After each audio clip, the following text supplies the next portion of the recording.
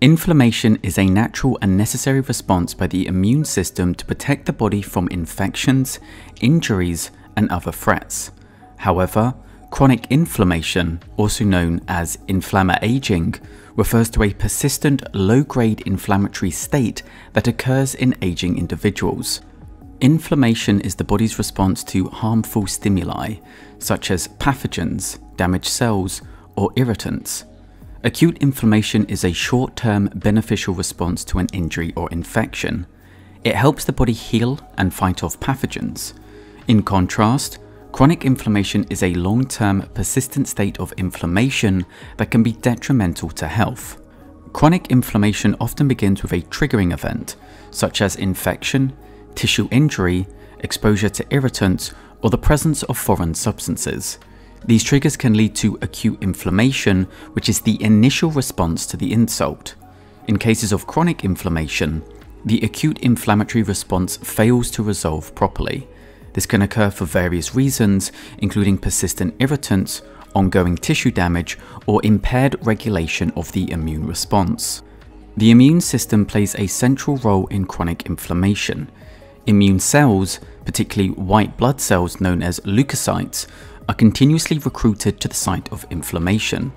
These immune cells release pro-inflammatory molecules such as cytokines, including tumor necrosis factor alpha and interleukins, chemokines, and other signaling molecules. These amplify the immune response and recruit additional immune cells. Over time, immune cells accumulate at the site of inflammation. These cells include macrophages, neutrophils, and lymphocytes. Macrophages in particular play a key role in chronic inflammation as they become activated and release these inflammatory mediators. Prolonged inflammation can lead to tissue damage and scarring, known as fibrosis. This results from the persistent release of inflammatory molecules and the action of immune cells on healthy tissues. In certain cases, chronic inflammation can be associated with autoimmune diseases, where the immune system mistakenly targets and damages the body's own tissues.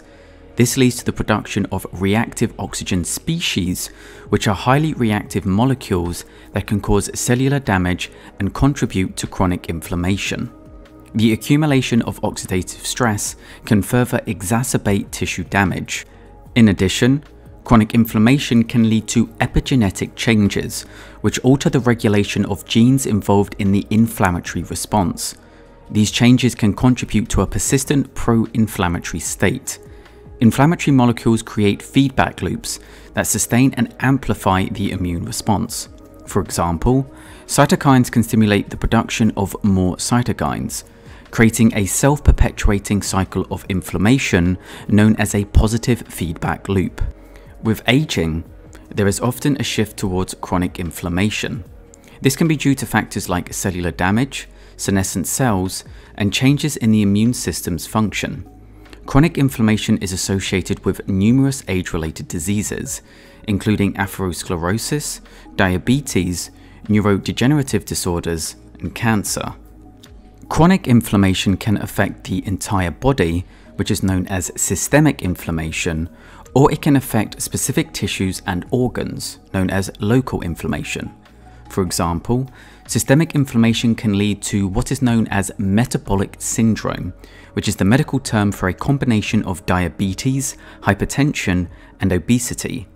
Local inflammation, on the other hand, can contribute to things such as joint disorders.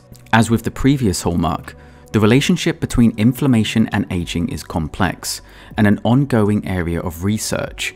However, if you looked at many YouTubers, especially fitness ones, you would have likely seen them promoting a range of lifestyle modifications that can help with inflammation. Ice submersion has been a popular one recently, as cold water causes vasoconstriction of blood vessels, reducing blood flow to the area, leading to less inflammation and swelling. The idea behind this is that it reduces the oxidative stress, which can lead to secondary damage to cell signaling and remodeling processes. But if you start going down the rabbit hole of nutrition and lifestyle modifications and all of these things that can supposedly improve inflammation, you'll find constant ongoing debates between scientists, nutritionists, and doctors between what works and what doesn't. So I'm just going to leave this hallmark here as a bookmark.